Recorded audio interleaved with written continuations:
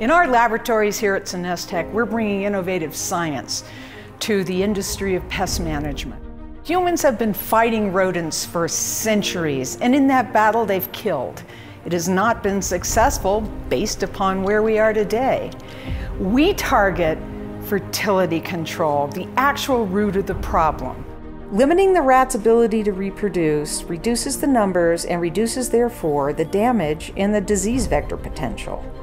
As the human population clock continues to tick, there are going to be more and more animal-human interactions, and we need to have a balanced planet in which all species can coexist.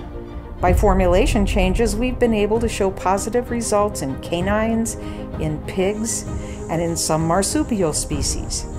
As we continue to expand that pipeline, our company will grow, exploiting this platform technology.